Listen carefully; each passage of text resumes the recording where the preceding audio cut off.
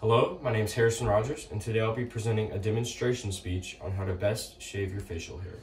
This speech will show you the most efficient, the easiest, and the best way to do so in preventing cuts, which is a really important aspect because you don't want to hurt yourself while you're doing this. Have you ever started growing facial hair and you wanted to grow out a big long beard, but then you realized that wasn't possible?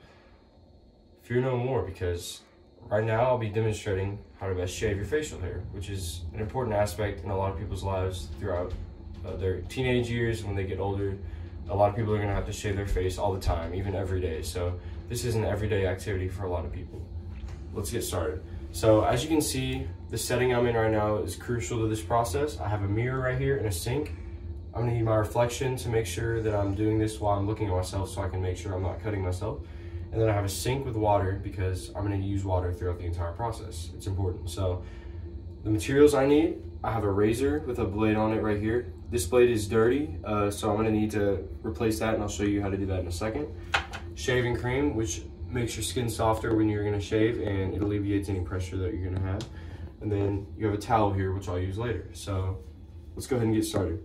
So as you can see, this blade is not clean. It's not new. So I'm going to push this down to get the blade off, and then put a fresh one on. So push that on there, it'll lock itself in, and that's a clean blade I'm going to use. So I'm going to want to run water under the blade.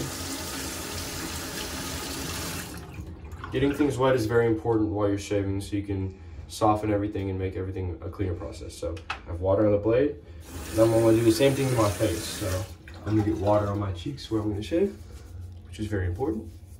And then another step in the process of softening your skin to do this is getting shaving cream. So I'm gonna get some shaving cream, about that much, and then get it where I'm going to shave. It's better to put on too much than not enough, because going back and having to get more makes the process less efficient. So I have shaving cream, and now I'm gonna want to run my hands under water to make sure that the razor doesn't slip when I'm shaving my face. So once again, it's important to prevent injury in this process. So I'm gonna dry my hands off with the towel, and then we'll once again wash this just carefully, and we can get started. So the first thing you're gonna want to do is make sure the blade faces the same way the entire time, because if I went down this way and then went back up this way, I could cut myself easier. The blade opens up, and it's also a less efficient process. So I'm gonna go ahead and start water and do one stroke, and then wash it off, because there's going to be excess shaving cream and water on the blade. So here we go.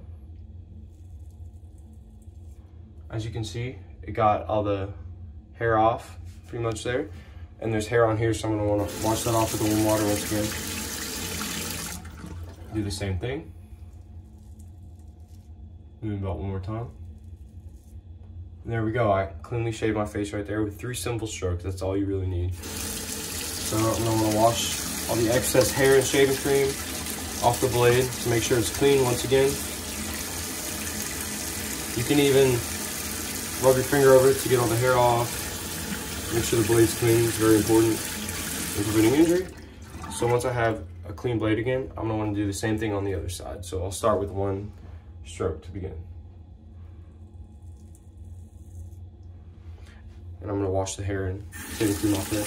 As you can see, when I was doing that, I kind of puffed out my cheek to make sure that the skin was kind of open and loosened up, so I could best do the process. So I'm going to do the same thing again a few more times.